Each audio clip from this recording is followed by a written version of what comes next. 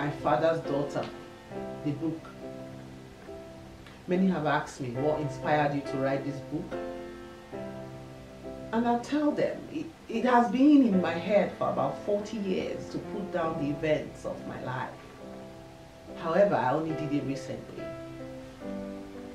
Growing up, I was blessed and privileged to have a man, Richard Harold Ogboro, who decided that he was going to make out time.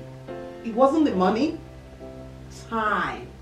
Spend time with his children and infuse into them words of wisdom. He lived by example. He told us that we were wonderfully and fearfully made.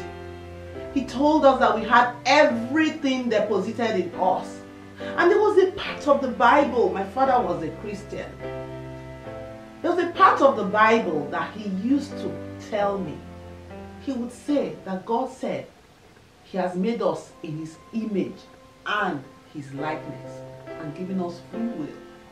So that means that if God has made us in his image and likeness, we can make anything we want to do because we each have God in us. These are some of the things you will find in this book, and these are some of the things that inspired me to write a book at this time that would enable people to understand the true meaning of fatherhood.